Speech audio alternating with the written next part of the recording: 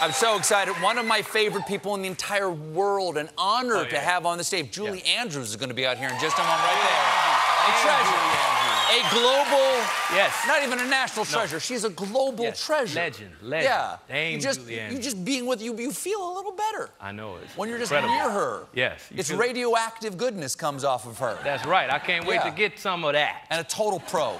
Total pro. John, did you have a nice week off? Yeah, I did. I know you in New Zealand. I was in Vermont. They're very similar. They're very similar. The thing about New Zealand is that it's 17 hours ahead. It's tomorrow there. Oh, yeah. Yeah. Yeah. You must be tired. I'm a little bit not here. Oh, yeah? Yeah. I'm a little bit tomorrow. I'm already watching the show on the DVR. It went great, by the way. Yeah, show.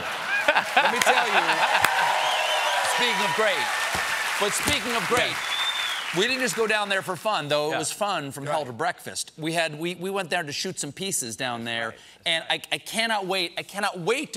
How long do they have to wait to actually show? 3 weeks, 2.5 weeks, maybe something like that before we show. We'll have a whole week of pieces on New Zealand. Let me just give you a taste. Yeah, okay? let's get a vibe. This is a photo of me right here. This is me 9,000 feet up on a glacier, drinking Maker's Mark out of a rocks glass, and the ice from that, the ice in the glass is from the glacier I'm standing on right now. Whoa. And I just want you to know, this is like the 6th most exciting thing I did when I was down there. Extraordinary place, extraordinary place. Can we do the show from down there? Can we just move the show there? You are lying to me. Okay.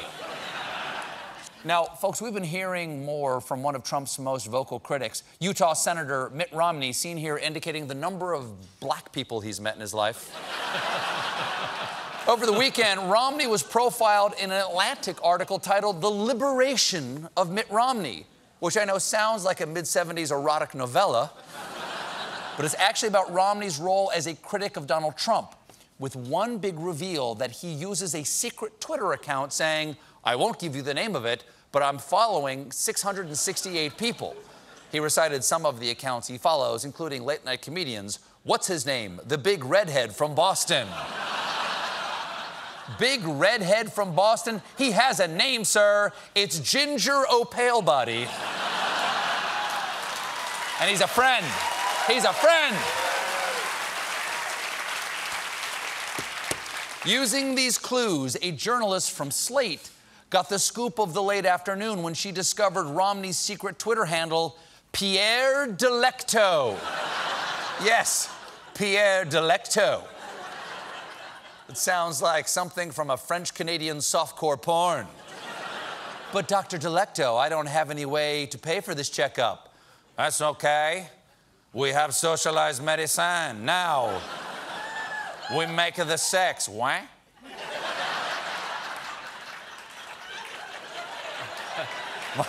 My apologies to our neighbors to the north. What? We're making the sex.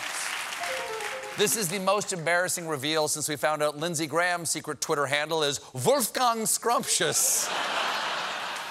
And we know all of this is true because Romney confirmed it. When asked about the Delecto account, he responded, C'est moi. Yes, c'est moi, he said, swirling a snifter of vintage 2009 rice pudding.